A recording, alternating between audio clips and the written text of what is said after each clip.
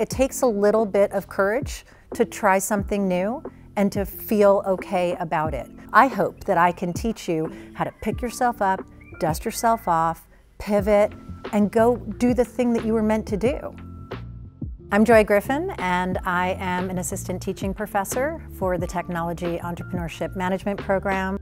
I was born in Chappaqua, New York, which is about 30 miles north of Manhattan. I love the city, and I loved growing up there because there was a lot going on. You know, the hustle and the bustle is really a big part of who I am, and I'm still a New Yorker.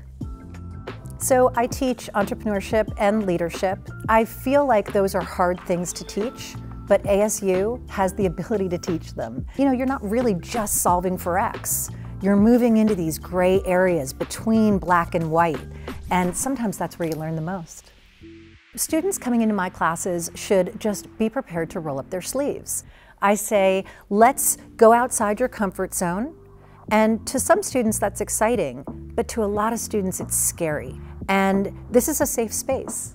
We've created these classes so that you can come in a low-stakes environment and be able to test out new things, see what you think outside your comfort zone.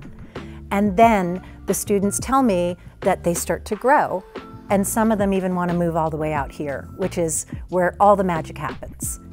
While some students don't want to start up their own business, a lot of them want to have a side hustle, to have financial freedom, or to be able to have something that's theirs, that will never go away.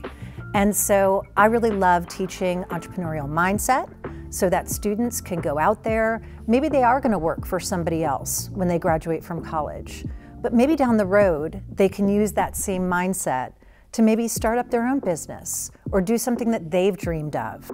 You know, I'm inspired by students literally every day. I walk into a classroom and, you know, sort of the traditional way of thinking is that I'm the smart one in the room, and I walk in and I meet the students where they are. I've worked at a lot of places, I've owned my own company, I've worked for big companies, and nothing fulfills me like teaching, because I call it sparking forward, because you see that spark and then you give that student the opportunity to move forward with that thought. And, you know, my job is done. When I see that in my students, I'm like, yes.